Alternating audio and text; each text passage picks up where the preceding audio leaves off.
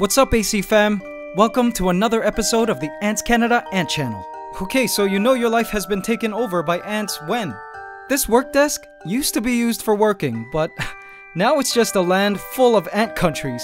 We have, of course, the Fire Nation, our red tropical fire ants. We've got our black crazy ants over there, yet to be named soon. And yes, yet another mini ant world right there, waiting to be populated.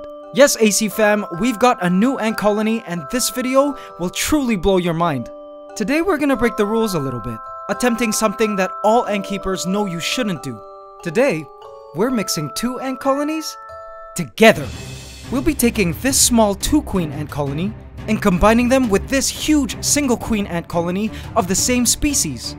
Now, in most cases, this isn't allowed because they'll fight to the death even if they are the same species. You see, unrelated ants will engage in an ant war. So why on earth are we doing this and breaking one of the principal rules of ant keeping?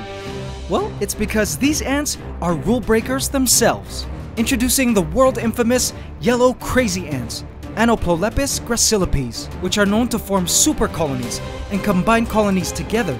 And when I tried to combine the two unrelated colonies, the result shocked me. Will they fight to the death, or will they be kind and join forces? It's time to find out. You won't want to miss all the crazy ant action ahead, so watch until the end of this video. AC family, meet our new yellow crazy ants here at the AntsCanada Ant Channel. Now, one of my favorite parts of having a new ant colony is creating their home. As the ant keeper, we are the initial designers of their universe, so what you house your ants in is super critical. Placing my hand here at the back for size reference, I've chosen to house my new yellow crazy ant colony in an AC outworld, designed naturalistically with an AC field and forest biome kit. I've created a sort of rocky slope with the biome kit hardening ground plate, into which connects the tubes which lead into their AC hybrid nest. And if you look just beside the outworld, you'll see the Fire Nation just an inch away. I've chosen to use the large AC Campanatus hybrid nest for these ants, and yes, it's the size large. Now, by the way, I know a lot of you have been waiting for so long for our hybrid nest larges to come back in stock, and I'm happy to announce that they'll soon be available again, and in a size even larger than this one shown here. Alright, now let's check out our new yellow crazy ant colony A. So here's the story. A friend of mine contacted me here in the Philippines asking if I wanted to have a small yellow crazy ant colony with 2 queens and about 9 workers. Now, yellow crazy ants have always been my dream species, so of course, I said yes. Take a look at them, guys. Aren't they so cool? Look at their color. I find yellow crazy ants to be more of an orangish gold color, but in the sun, they shine a bright yellow. I just love them so much. They're such beautiful ants, and the coloration of the queens is just gorgeous. Now, colony A here is a very small colony. As you can see, there's just a few workers. They've pulled a little bit of the cotton to kind of make their nesting area a little more comfortable. And over there, you'll see a little batch of eggs. So my idea for this great colony mixing was to connect colony A's test tube directly into the hybrid nest. Alright, now let's take a look at colony B. So that same friend who gave me colony A messages me up and says, "Mikey, I caught an even bigger yellow crazy ant colony, and this time it's got 1 queen, but hundreds of workers and a lot of brood, all in a plastic jar." He asked if I wanted it. Now, I had every intention of simply raising a big colony from just colony A, but I remember hearing that in the wild, unrelated colonies of yellow crazy ants would sometimes merge into a single colony to join forces. In the world of ants, the faster your colony can grow in numbers, the higher chances of success of the colony, so colony fusion is a great biostrategy for certain ant species, yellow crazy ants allegedly being one of them. So after some thought, I decided to go for it. I knew there was a danger that colony A would totally be killed, but if my hunch was correct, and the rumors were true, these 2 colonies would merge. And so my plan was to shine a light onto this jar, get it all bright and hot so the colony would be bothered, and then I would attach this tube to the jar. If everything goes well, the bright lights will cause the ants to move into the outworld, and then eventually find the hybrid nest. Now, as for colony A, again I plan to attach them right here. Okay, AC fam, here we go. The moment of truth. Let's cross our fingers, guys, and hope this doesn't end up in a huge ant bloodbath. Attaching colony A to the hybrid nest now.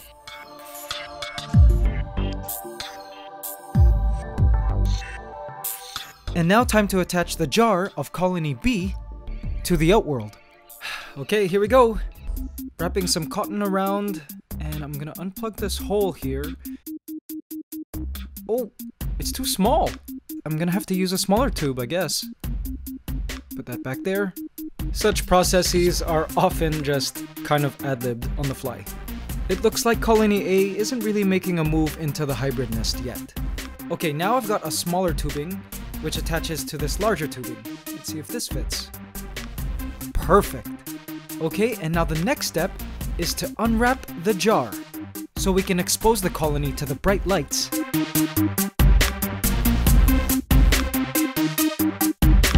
Wow, look at all those ants! And now, all we gotta do is wait. All it takes is just one ant to move through this tube and discover that there's a more suitable place for the colony to be. Check out the exciting process.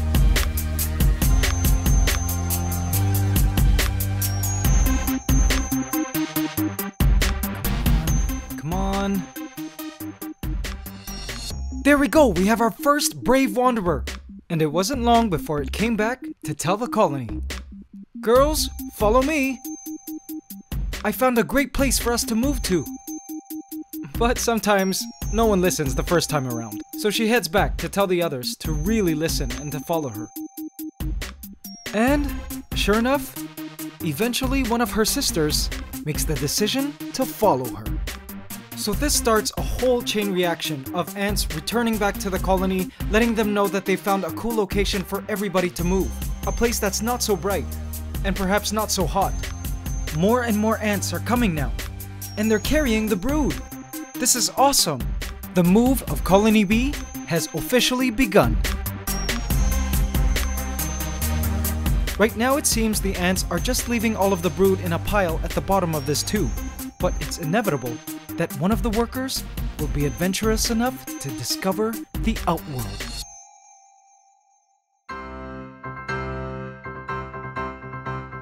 Like a lone explorer on a new planet, the ant begins to scope the area. This worker ant is super excited. And wow, did you just see that? It ran in a circle! The ant is just thrilled to be able to discover this new land. And it rushes back to the rest of the colony to let them know that there's a whole new world just beyond the tube. Some people doubt that ants have emotions, but there's a lot of evidence that insects actually do experience happiness and excitement. And you guys just saw that yellow crazy ant's happy circle dance, right? The process of moving for colony B continues, with more workers dumping more of the brood into the tube and more explorers scoping the outworld. Imagine what it's like for these ants, having the opportunity to explore a new area with new smells, new ground, new everything. Their sole purpose right now is to find a suitable location for the colony to nest. And it looks like the tube is getting a little congested now.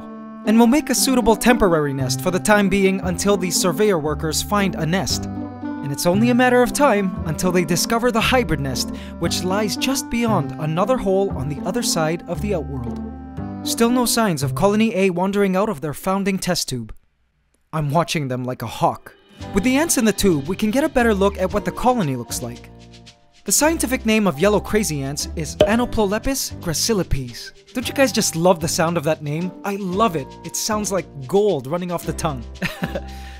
Though they're commonly called yellow crazy ants, they're not in the same genus as our black crazy ants, whose scientific name is Paratrechina longicornis. Yellow crazy ants, like the black crazy ants, get their name from their fast, erratic, and explosive movements. For me, yellow crazy ants are slightly quicker, but that could be because yellow crazy ants are twice as large as black crazy ants. Also like black crazy ants, yellow crazy ants have polygynous colonies, meaning there are multiple queens per colony. Colony B here has one queen, seen here. She's hiding there in the pupae. She's not a fan of our camera lights. And also with a clearer view of the colony through the tube, I do see the remains of a dead queen that they're dragging around as if she's still alive. I wonder if the workers develop a biological attachment to their queens. Could this be evidence of a form of ant grieving? Of ant love? Now, if colony A and B do happen to join forces, this colony will be a 3-queen colony. But I still have my fears that colony A will be attacked. No. Look here. The first scouts discover the hybrid nest. They begin searching around the hybrid nest, and it seems they've picked up a scent of colony A nearby. And it's not long before one worker enters the tube that leads to colony A's founding test tube. Watch what happens. The worker from colony B approaches the entrance with caution. And then, contact made. The scout from colony B rushes back to the colony. And surprisingly, the workers of colony A instantly go to follow that worker and join the colony along with some brood. In fact, it was as if the colony just picked up their stuff and headed out to meet the unrelated colony, including the queens. And now what shocked me the most was how colony B responded to colony A's 2 foreign queens. Queen 1 was met with a lot of force, and she struggled to fight off the workers.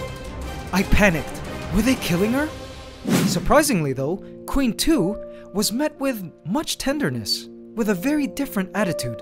The unrelated workers of the new colony surrounded her and began cleaning her and massaging her gently.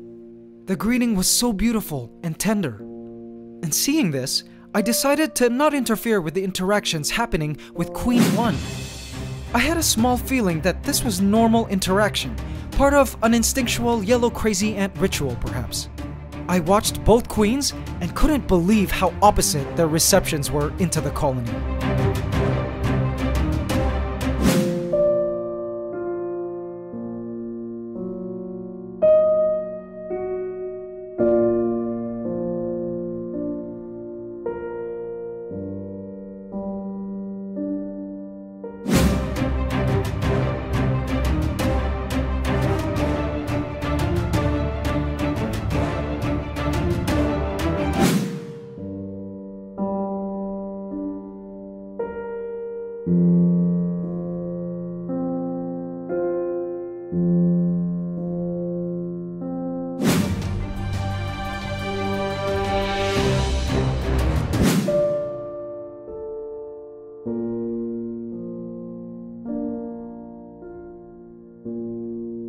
The really opposite dispositions was just so bizarre. With the colony completely moved out of the jar, I connected the tube back to the hybrid nest. So all the ants and the brood in the tube were then moved into the hybrid nest, including the queen of colony B.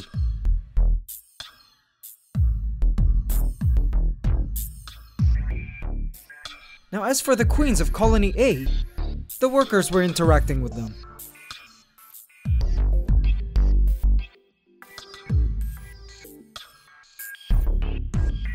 Just as quickly as the ants moved out of the jar and into this tube, the colony moved from the tube to the hybrid nest. They were very efficient. And as usual, I'm gonna leave a hidden cookie for you guys here if you just want to watch ants moving into the hybrid nest. Exclusively for all you inner colony members. Wink. So it seemed the workers were prodding the queens of colony A into these holes to move them into the nest. I think they're officially joining forces. Poor Queen 1 though, she is not having it. It seems the colony has bigger plans for her. And just like that, all the brood was moved into the hybrid nest. There's Queen 2 being ushered to the nest, quite peacefully. And there's Queen 1, just kicking and screaming along the way. They're dragging her into the nest, whether she likes it or not. And then it occurred to me, these workers weren't killing this queen, they were subduing her, and almost turning her into a slave, an egg-laying slave. And it reminded me that in the ant world, queens, unlike humans, aren't the leaders of the colony, they're equals. And I guess in some species like these yellow crazy ants, slaves. It was time to leave the colony alone and allow them to acclimate.